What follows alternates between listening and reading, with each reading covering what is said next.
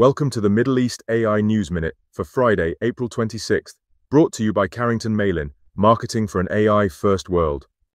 The shareholders of 𝘰𝘰𝘪𝘴 geospatial AI company Bayanat and Mubadala satellite services subsidiary Yahsat have now approved the merger of the two companies to form a $4 billion space tech and satellite services giant called Space42.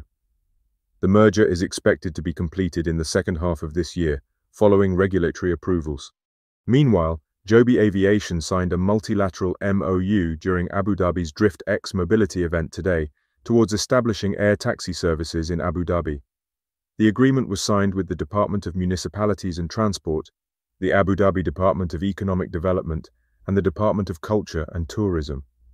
The US vertical takeoff and landing aircraft manufacturer expects to start commercial passenger services in the UAE as early as 2025. An eVTOL manufacturer, Archer Aviation, signed a framework agreement today with Abu Dhabi Investment Office, or ADIO. The comprehensive agreement could see Archer launch commercial air taxi operations in the UAE as soon as next year. These were today's top Middle East AI news stories, brought to you by Carrington Malin. See my weekly news digest for more stories and useful links. Thanks for listening.